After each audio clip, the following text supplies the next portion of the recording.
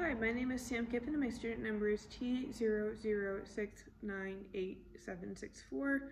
I'm going to be doing a video today on blood draw collections. So we're going to be doing a couple different collections. We're going to be doing jugular on my stuffed animal, cat and dog, and then we're also going to be doing the lateral and medial saphenous veins. This is my mom. She's going to be here helping with restraints today for the animals, so we can do a demonstration on how we would normally do a restraint for blood draws. So first we're going to start by prepping our areas. So for the purpose of this video, let's pretend that what I have in here is alcohol that we're having in our clinic, and we're going to pretend that this is a gauze square. So if you can restrain Charlie, our German short hair pointer, so we can be prepping the jugular area. We're taking a small amount of our alcohol here for prep.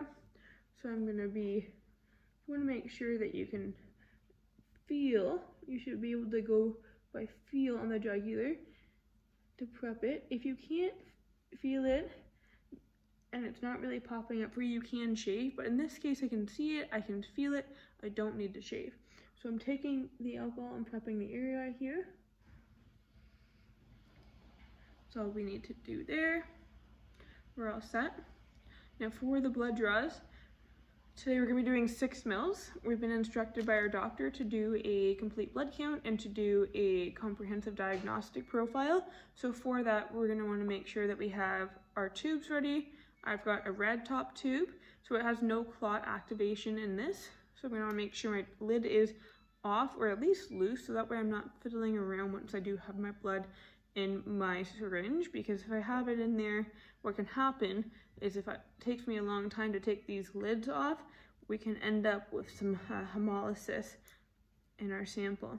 So all of my lids are off. You can see that I do have clotting agents in these 2 tubes. So these tubes I'm going to fill up before I fill up this one here, my red top tube. So I need a 6 mil syringe. Opening my 6 mil here. Now I'm going to use a 22 gauge needle. That's what this is here. Now I'm going to want to make sure that I'm occluding my vein, so I'm going to press down. I've already felt my jugular, I can feel it. I'm pressing down on the jugular here. The anatomical landmarks of this, so I'm going to feel where my trachea is. I can feel my trachea there. I'm going to be lateral to the trachea. So I found where my mark is. I can feel my vein. I'm occluding it with my thumb here, ensuring that my bevel is up. And then I want to make sure that I can go in. So I'm in the vein now, and I'm drawing back. Okay, I've got a full 6 mils. That's great, so I can come out.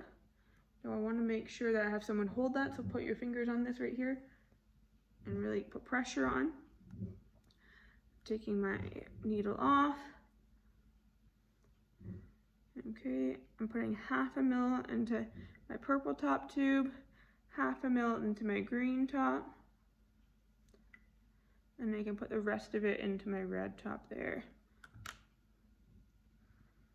Now I'm putting the lids on my purple and green first. And I'm wanting to make sure that I really invert both of these tubes several times. This will also help to ensure that hemolysis is not occurring in your tubes.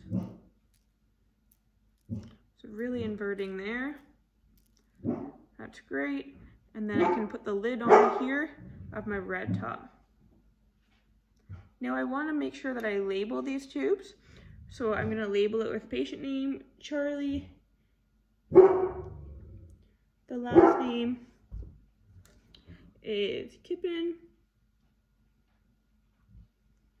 Charlie's date of birth, let's say it's 01/01/20.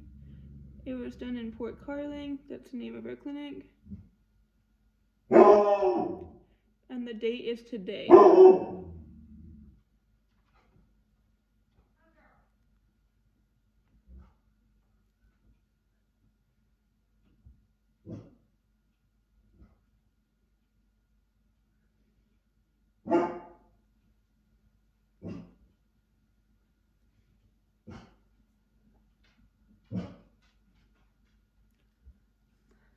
So I've labeled those two, and now I'm labeling this, again with the patient's name,